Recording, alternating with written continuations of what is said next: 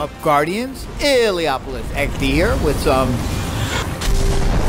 Crota's Raid Age of Triumph's gameplay footage, along with some Crucible gameplay footage. So hopefully you enjoy the video, like and subscribe, and all that good stuff. Hopefully you're enjoying the plethora of information coming out about Destiny 2, all the leaks, all the reveals, the pre-order, all that craziness. It's information overload. I'm going crazy. But I'm really enjoying the Age of Triumph. I know I said I wasn't going to play it. I wasn't interested in doing the raids.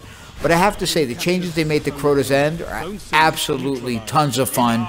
I'm even liking the adept weapons, the raid weapons. It's fun going into a Nightfall with element primaries and all that good stuff. And the raids themselves, the changes they've made to the entire raid. If it's any indication of what they're going to do to the Vault of Glass, I'm having loads of fun playing these raids again. Using the sword, getting rewards, the armor and the ornaments look terrific. So if for some reason you've decided to stay away from Destiny and wait for Destiny 2, I'm going to tell you right now, go balls in and play and have tons of fun. So the other thing I kind of wanted to talk about here was raid etiquette. And one of the things I see happening on LFG, because I've LFG'd all of these raids, I've completed 3 challenge modes raids completely this week, because none of the people in my clan, none of the people on my friends list want to play with me anymore, it seems.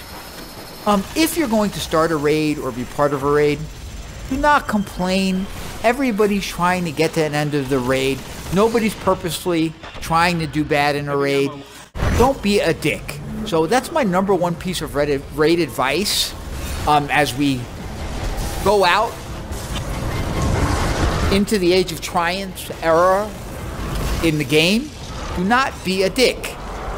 Have fun, play with your friends, play with people who've never raided before. Don't stress people out. Be a good teammate, etc., etc. All right, so I said my piece. Iliopolis XD out.